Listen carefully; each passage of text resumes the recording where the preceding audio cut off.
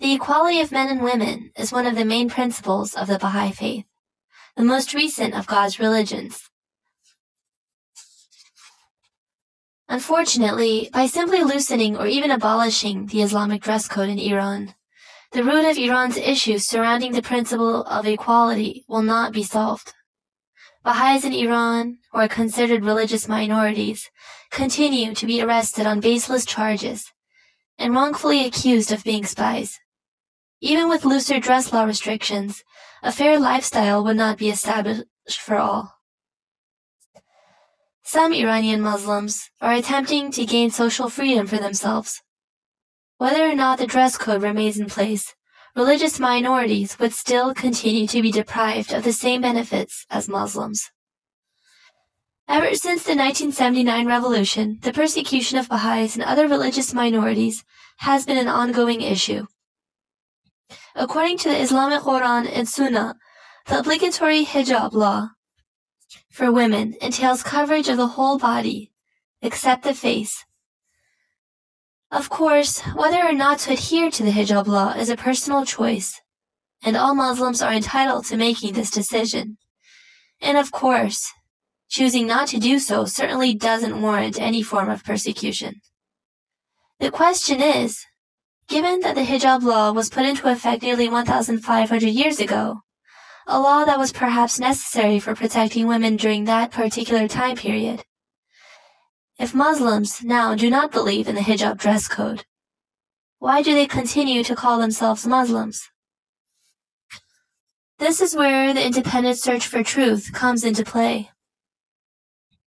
On the other hand, Baha'is who do not believe in the literal sense of the word hijab or covering. Rather, they believe in inner chastity, purity, and modesty. Furthermore, Baha'is are obligated to obey the laws of a country's government. Whether or not you wear hijab and whether you are a man or a woman are not the real issues surrounding Iran's freedom. The problem is freedom of religion and ethnicity.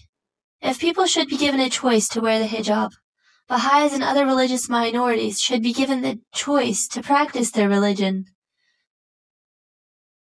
On Persian national identification cards, Zoroastrianism, Christianity, Judaism, and Islam are listed and recognized. The Baha'i Faith is not recognized in Iran, as it is frequently persecuted based on false political accusations. The Baha'i Faith is the only religion whose writings have explicitly revealed Baha'is' non-involvement in politics. In fact, Baha'is have been instructed through the teachings not to partake in politics, and not even in protests. Baha'is believe in the oneness of God, mankind, and religion, universal peace and harmony, the elimination of all forms of prejudice, equality between men and women, education for all, and many more. Through unifying efforts, Baha'is strive to eliminate discord amongst peoples and rather promote unity, mutual respect, and love amongst men and women of all races and religions. Therefore, it is simply impossible and inconceivable for a Baha'i to be arrested based on political charges.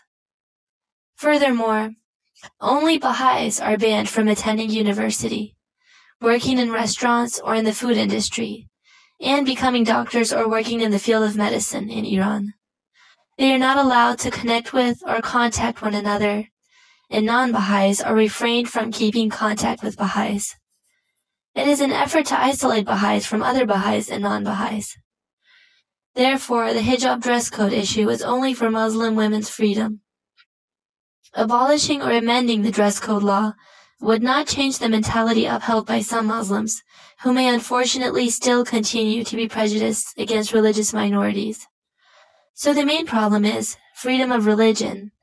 If all seek freedom for all, freedom of religion should be the real focus.